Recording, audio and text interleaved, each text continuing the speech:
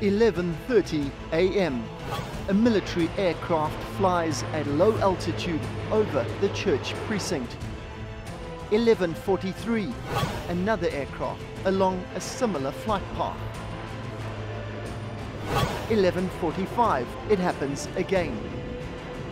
11:54, the plane circles for a fourth time at low altitude.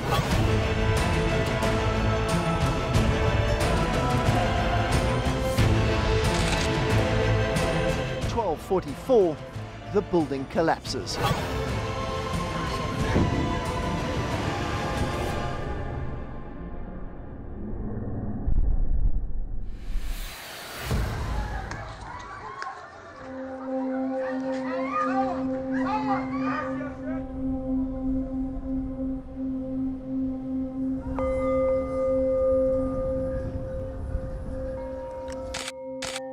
This is the Synagogue Church of All Nations. It's a Sunday morning, it's packed full of people, and surrounded by the synagogue is a number of hostels, a number of accommodation facilities for people who come to the church. It is literally 20 meters away from where the building collapsed on the 12th of September back in 2014.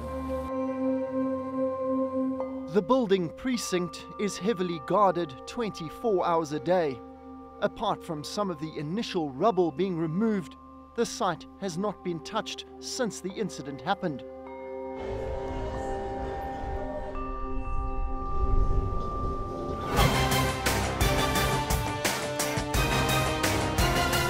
There are two very opposing theories on what happened on the 12th of September 2014. Here we are outside the Synagogue Church of All Nations. It is a Sunday morning here, so a busy time here on the streets of Lagos.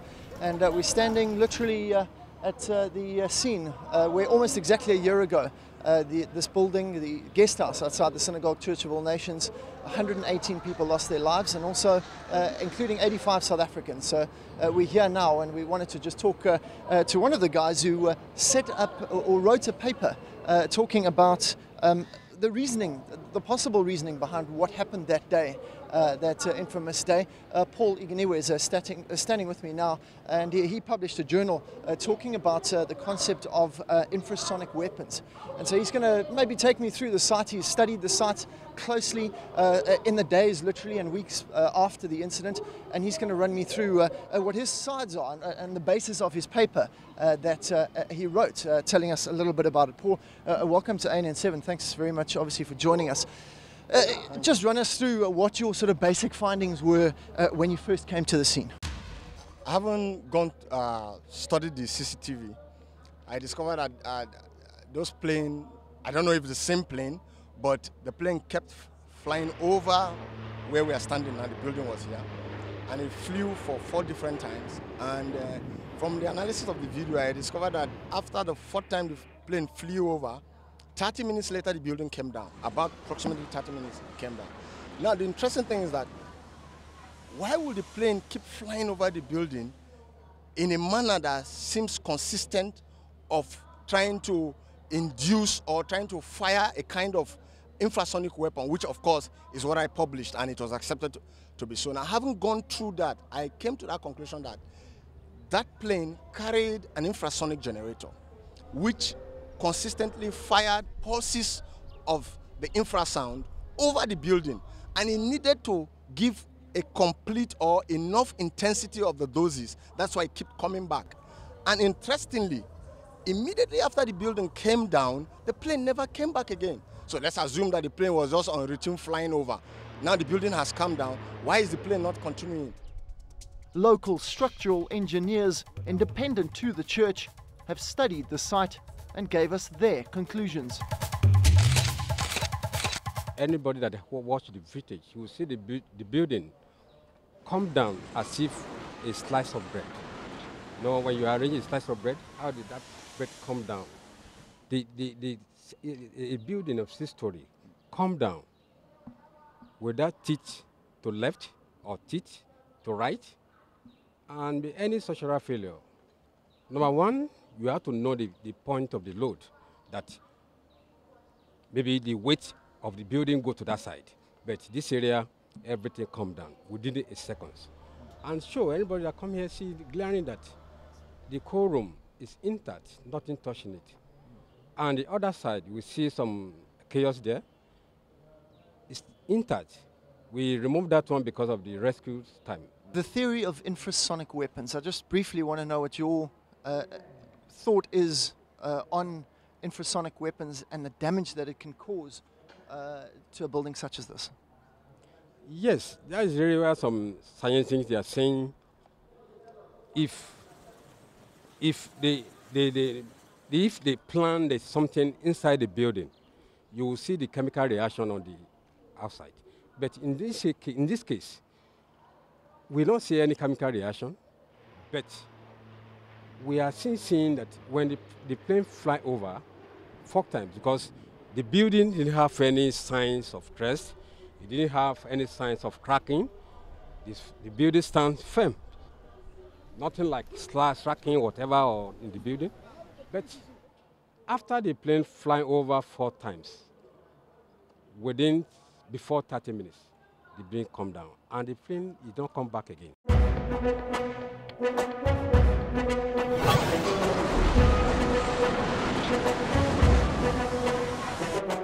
The focus for the church is the government planes that flew over the building on the morning of the incident.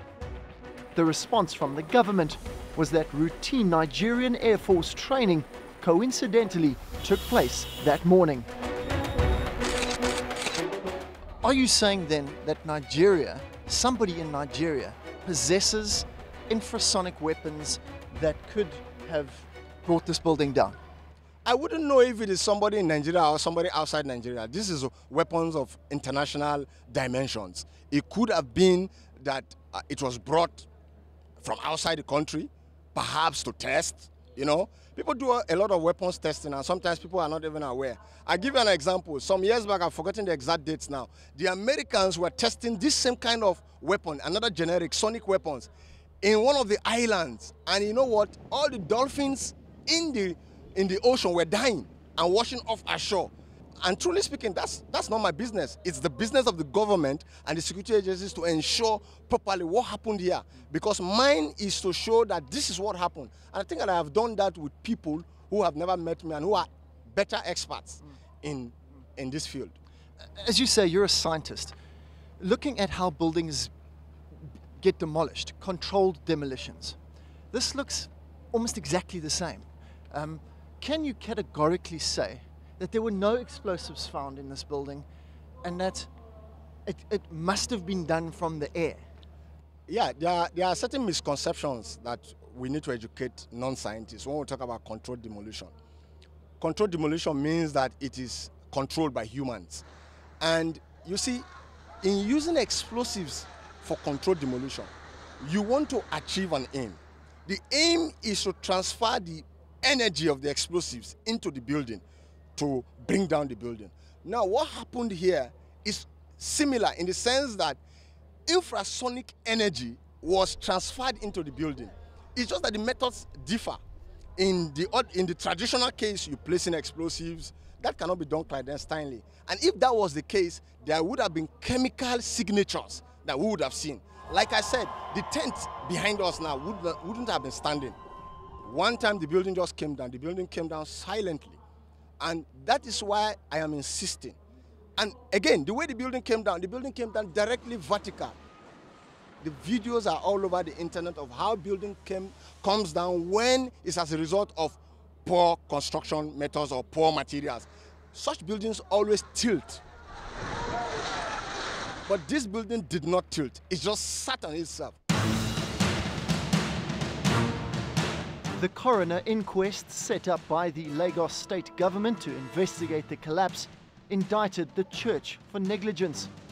The coroner ordered the prosecution of the contractors who constructed the building. He recommended that the architect and the contractor be tried by a relevant authority for criminal negligence. When I presented that at the coroner's court, the coroner didn't believe that I was going to do what I said I was going to do. Because, like I said, I keep insisting, I am a scientist, I am not a member of this church. So far, I have not been a member. I was interested for the fact that this is what I was doing when I worked with the government. I had worked with the government in the Ministry of Defense at the Defense Industries Corporation of Nigeria, where we produce weapons for the country. And that background made me to suspect that this is what happened. If the plane actually flew according to that level, will our CCTV camera be able to carry it? That is part of the question coroner failed to iron out before giving his verdict. Were there no questions asked of where the plane took off from? Surely their flight details, every single flight is documented, where it takes off from, what's its purpose of its travel, who is on board. Is that not going to be investigated? No, they were unable to do that, because the plane had to do with military something. Nobody came to actually give details about that. They couldn't produce who the occupant for security reasons, because it's a military plane. For security reasons, nobody was able to provide that security aspect of it. Nobody came. That is part of the question. But despite that fact, coroner still gave his judgment.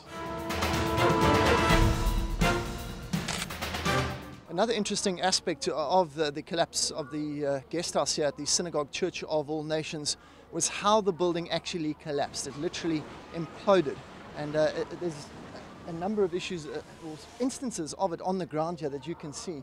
This is a cold room right here that is along the line of the actual building itself. It's no more than 2 meters away from this cold room, and it wasn't damaged at all. And they've actually left it here to actually show you how sort of completely that it came down without touching anything around it.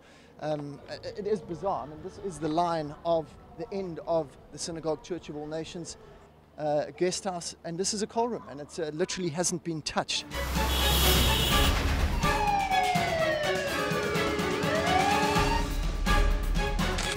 Now, the Synagogue Church of All Nations actually own 11 of their own ambulances. This is their fleet behind me here.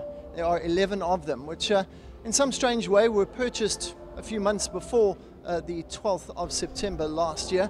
Generally, the ambulances are used in the community, in the surrounding areas, just to assist with sick patients or injured patients, some elderly patients. But on that day, on the 12th of September, these ambulances were used to obviously transport injured in that building collapse to the local hospitals. And many people say it was the prophet's intuition that he knew that something was coming.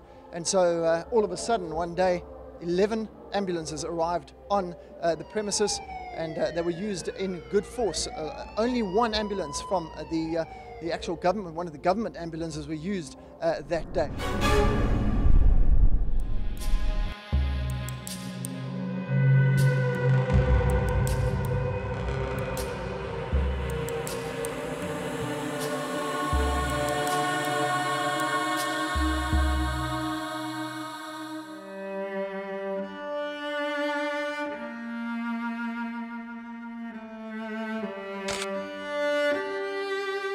Well, I'm sitting here in amongst the literally wrangled mess that is the guest house of the Synagogue Church of All Nations here in Lagos. It certainly is an eerie place, considering the death that occurred on the 12th of September 2014.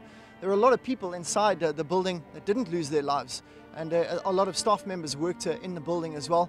I'm chatting to Ayu here. He works at the Synagogue Church of All Nations, and we're literally sitting on the place where he was actually when the building collapsed. He's going to tell us a little bit about that experience. I appreciate your time. Run us through what happened that day. When you woke up, what happened? Okay, just like every other day, when it's time for visitors to have their food. So it was about lunchtime on that particular day, and I was probably getting ready, making sure everything was in place for visitors to enjoy their food. So it's about lunchtime, and I was busy putting plastic cups, because having lunch, they will need plastic cups to have water. So I was putting down the water dispensers, which are probably stationed around the dining hall. And then all of a sudden, I turned back with the aim of going to the next point to probably stock up additional plastic cups. Then before I knew it, I just looked up and there was a sound accompanied with my movement. So fast on the wall, went so fast, it didn't occur to me, because being a very peaceful environment, You know, my mind was at rest, and I looked, I followed it, followed the sound, and before I knew it, bang, it just started coming down so fast.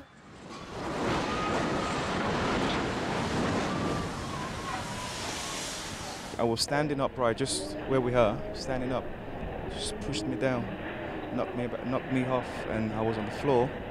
And all I can remember, I blacked out. And by the time I regained consciousness, I found myself under a chair.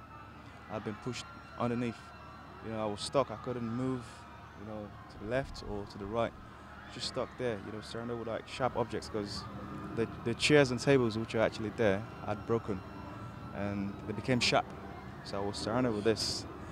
And after a while, you know, because I had my phone in my pocket, the first thing that came to mind, probably try and reach people, you know, but there was no signal because everything had come down and all the beams had become like a stumbling, like a block, you know, barriers. There was no signal going through and everywhere was completely dark.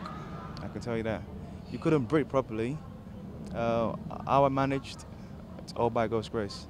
I give thanks to God because from nowhere, as I lay down there, just find droplets of water just coming, you know, eating my forehead and on my lips, and it felt as if I was drinking a ocean of water. And before you knew it, the visitors as well were actually also trapped there. You know, they were in high spirit. That in itself was so motivational, you know, because the circumstances around us was not encouraging, but they were all in high spirit and they were praying to God, which I did join them. And before you knew, they were giving thanks. You had a particular lady who was leading them in songs of worship and praise. And I joined them, and from time they would shout for help, and you get a response. You naturally feel the presence of people around, you know, running around outside, you know, making move. And time passed. Before you knew it, we were being pulled out one by one. And I myself, I was being pulled out. And like I said, all God's, to God be the glory. You had people on site who were ready to help. And I was whisked away into the ambulance and taken. By that time, my eyes were partially open. I was looking around, trying to observe what was around. And I was taken to the hospital, and the recovery started. And here I am today, you know, giving thanks to Almighty God. How long were you there for before you were rescued? The incident happened at lunchtime on Friday, so Saturday about 5 o'clock, so it was over 24 hours. About when I calculated, about 27, 28 hours under there, yeah. So you didn't move around, you couldn't move around, there was no space? There was no space, you were stuck in between. Because you can imagine it's well laid out, you know, but the tables and chairs, you know, coming together, you know, it's just, there's no movement. So I couldn't really move my head, you know, like my head wasn't stuck anywhere, but I couldn't move around. I had to just stay in that position I was. Yeah. Were you able to communicate with the other people around you? Did you shout? Did people shout to you? Oh yeah, like I said, you know, people were praising the Lord and praying. So definitely, time you just checking everyone, because there was a lady next to me, you know, I tapped her and she responded that, oh, I'm still here. And it was even after the incident, she was the one who recognized me.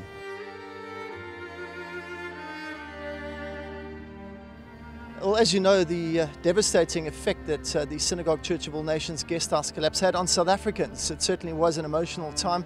There were 85 South Africans inside this building when it collapsed, which raised a number of questions as to how popular the Synagogue Church of All Nations is amongst South Africans and how many travel up here.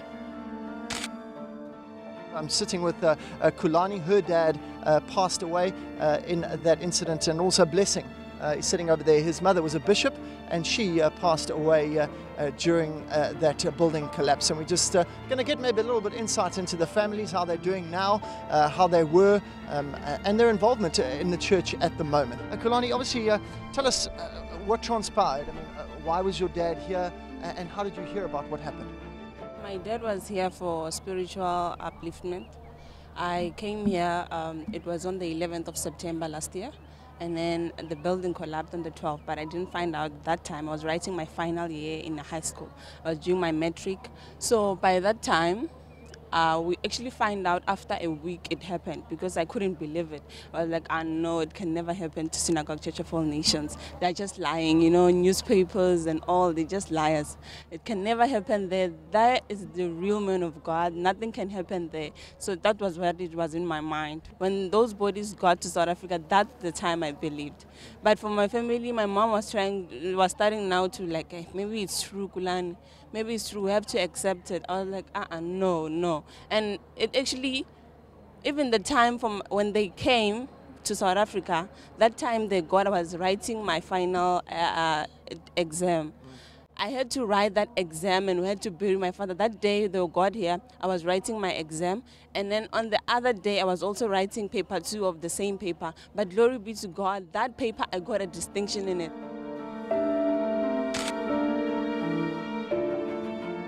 Before my mom left, I was at school doing my matric.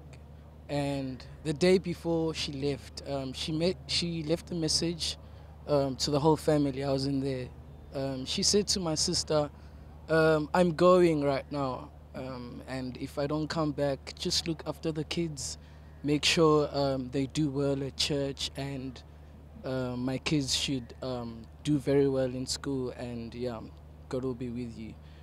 So then, after the incident had happened, I then remember that my mom would usually talk about such a day that would come, and she'd always tell us that when a day like this comes, you should know that I'm going to my comfort zone.